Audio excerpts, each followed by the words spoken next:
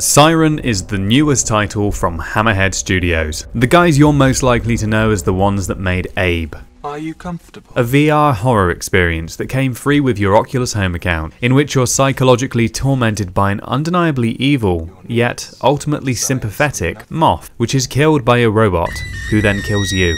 I found the whole Abe experience a bit of a joke, but it was free. Now we have a fully fledged game. From a genre that can scare you shitless quite easily when you've got a monitor mounted to your face. No, I'm not talking about nudity. Horror! A genre which already has some stiff competition in VR. Syren had a fair bit of hype too. It's been coming for a while, and given how many people, myself included, were hoping to play Alien Isolation in true VR, the obvious similarities, tight lab-like corridors, stealth puzzle-focused gameplay, hiding from a weird monster, early footage all looked professional and exciting. That is until they released a trailer back in November with questionable frame rate and the realization that maybe mermaids don't make a great replacement for the xenomorph. Still, that was a good 4 months ago, so I'm sure they've had plenty of time to up their game. They've got a fairly big boy asking price coming in at £15 sterling. So let's take a look at Syren. First off, oh my god, what a ball ache. Everything up to here I wrote before I ever booted up Syren. I like to do that, to get down what I think before I play the game and revisit it for my conclusion. I fully intended for this to be a traditionally formatted review, but things have changed. Firstly, I want to share my day one experience of Syren. In the background, I'll play the game footage from the start. The footage will all be full screen in a minute and you'll understand why. So I downloaded the game. I had to wait at least an extra day to buy it because the devs didn't account for the Steam approval system, which takes a while. I had to wait to buy it on Steam because they have way better consumer protection. And also I wanted to be able to put a Steam review out there, and having played the game on Steam is a prerequisite. So I boot Syren up for the first time. I troubleshoot for 2 hours trying to get the image to display on my screen so that I can record it. There is a problem with Steam VR as of the time of writing this, where the display of only this game would freeze, but it would be fine in the headset. In the end, I decided I'm going to have to just play it. I realised later that I could get the developer tools up and record my left eye, so that's what you're seeing now. And a bit later I got functionality through another update, which allowed me to run it through Oculus Home. Anyways, I get it booted up, do the tutorial, and start the game proper. In the first section, all you have to do is get an axe, put out a fire, and kill a scripted mermaid. The issue I had was that I swung my fucking axe like a madman for the first time, and it did nothing. So I kept repeating the process, starting the level again and again and again, and the annoying thing was, hitting it with the axe was the right thing to do. Unfortunately I don't have the footage of that, but I swear to fuck I hit this thing in the head. So next encounter I tried to run. Well, you can't move when a mermaid's near you and knows where you are. Next I tried squirting it with the fire extinguisher. Every time I die, back to the beginning. A slow walk back to the mermaid encounter.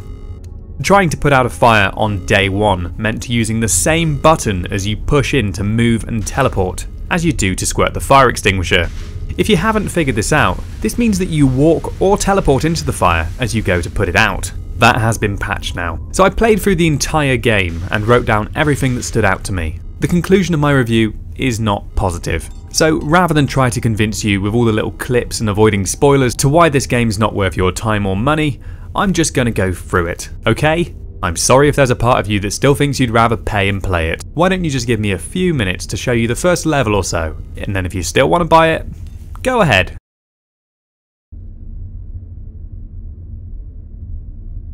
Okay, so you get in and immediately there's something a bit strange about the perspective. Walking around, you know, your hands are small. I later on looked at the hands and realised they're probably lady hands, so yeah, okay, they're a bit smaller. But everything around you just looks a little bit strange. That said, it looks quite nice. There's basic interactivity, which I'm sort of showing off here, although you randomly won't be able to grab things that you would expect you could. So anything to do with healing or anything like that, that's far too nuanced for this game. When you get caught, you die. That's all there is to it. Also, it's a bit janky, as you can see. Being able to reach through glass is a bit of a weird one. But, you know, the level of polish is okay on the interaction. There's a note on the monitor telling you the code to get the axe. For some reason they felt the need to put this on 2 separate monitors. The other sticky note is actually on the monitor that you stand right next to when you start the game. Next up, you go and get yourself a fire extinguisher. This is really on the nose because because pretty much the only thing you do in the tutorial is fight a fire. It teaches you how to do that, and then when you start the game, within 10 seconds, if you know what you're doing, that is the first thing you'll do. And that's the only time you'll do it as well, which just really takes the piss. Everything else in the game is just, you know, holding an item, occasionally shooting. So, you know, why they felt the need to put that into tutorial and not just put a prompt on the screen or something like that is beyond me. Also, I go and collect the axe afterwards because I know what's coming up. As you can see, this is a pretty fucking janky game. So the boxes down the end of this corridor are the bane of my existence. I mean, when you hit them, they don't react at all like plastic. Apparently they're made out of slate or something.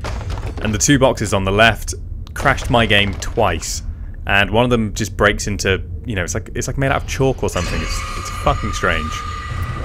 Killing this mermaid is exactly as, you know, you would hope it would be. You have to hit it. But in reality, it's not very fun. It locks you in position. I don't know what limitation they had that meant that they had to make that such a static and boring experience. This was my first time doing this next bit, and there's some actually really good moments in it. Unfortunately, this is absolutely as good as it gets. So you've got the crawling through the vent thing taken directly from Alien Isolation. As you can see, there's some real tension here. I felt pretty cautious. I was playing all slow and peaky. I didn't realise how slow the mermaid actually was. So I'll skip through a bit, but I genuinely spent about a good minute here walking around and trying to figure out what I could do. Which in fairness, I quite quickly realised was not very much.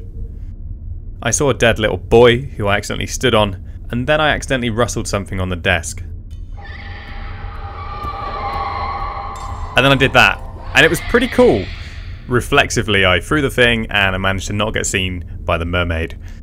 Really, I think I should have been seen, but, you know, whatever. That is pretty cool. Then I see the key code under the light. Nice little visual cue. And then, unfortunately, I got seen.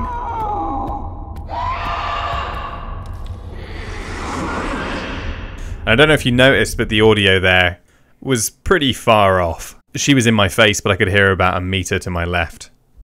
And unfortunately, we're straight back to the start.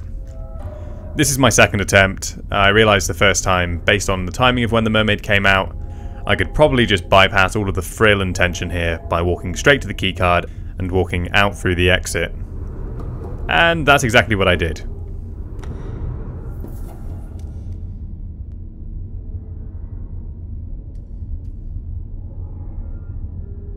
So, I mean, this is fair enough. It's the first level. Depending on the length of the game, this could just be teaching you the rules.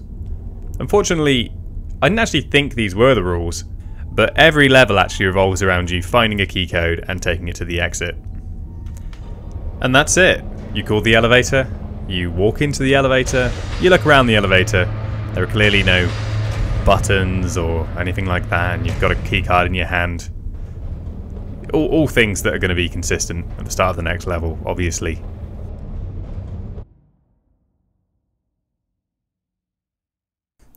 It's a really minor point. But come on. Some consistency. Why was the button not there? It's not like I would have just walked over to it and pressed it. Anyways, that's the end of the first level. This is where I hung up for the first night. Had to go to bed. But all of my footage from here on is full screen. Now, if you really want to play this game, and you won't listen to any criticism, then by all means, go spend the money now.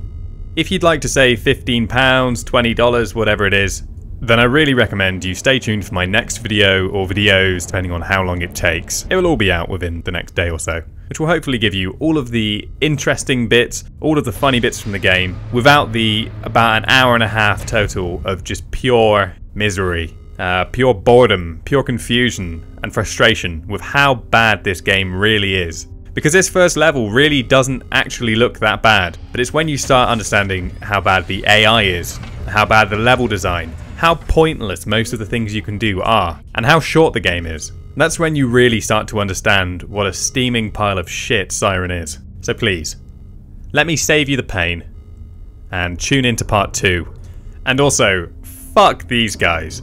The only people who seem to have gotten the game ahead of time did a written review and they gave it 7.5. Do not trust these people. They fucking suck.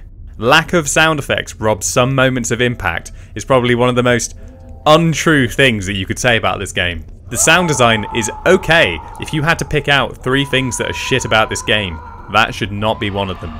Awful, awful review. Shill alert. Wee-oo, wee-oo, wee-oo, wee-oo.